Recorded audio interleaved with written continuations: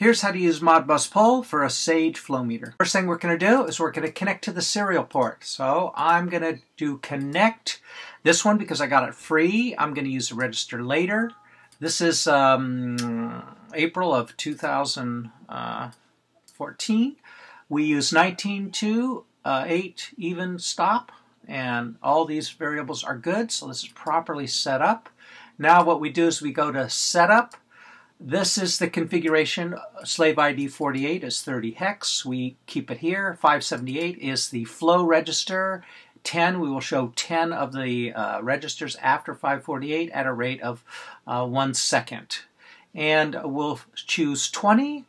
Now we also need to set the display to float CDAB that treats the integers the way the floats the way we are. So now on the highlighted one on 18, you'll see it incrementing.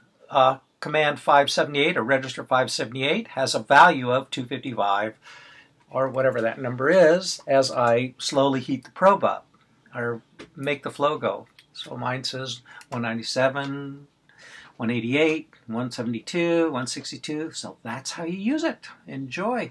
And these other variables are what lives in those other registers.